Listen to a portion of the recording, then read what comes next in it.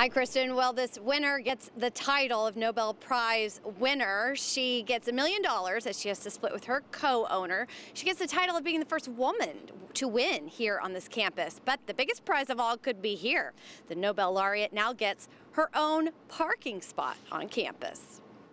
I'm over the moon. I'm in shock, and I couldn't be happier to be representing UC Berkeley. Jennifer Doudna reacted this morning in a Zoom press conference to winning the Nobel Prize in Chemistry for her work on genome editing.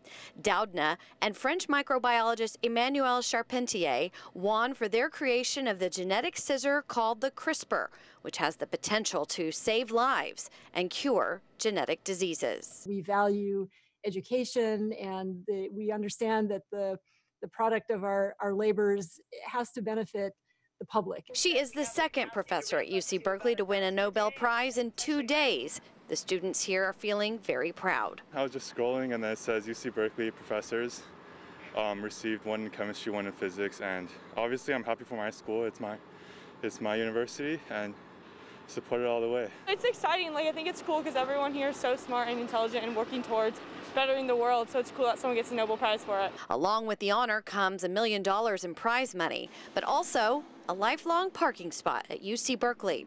Students don't even hesitate when asked which is more valuable. A parking spot, for sure. You can't find parking anywhere. And Chancellor Chris, thank you for that parking space. I'm just, now I can finally, after 18 years, I can park on campus. I'm really delighted about that.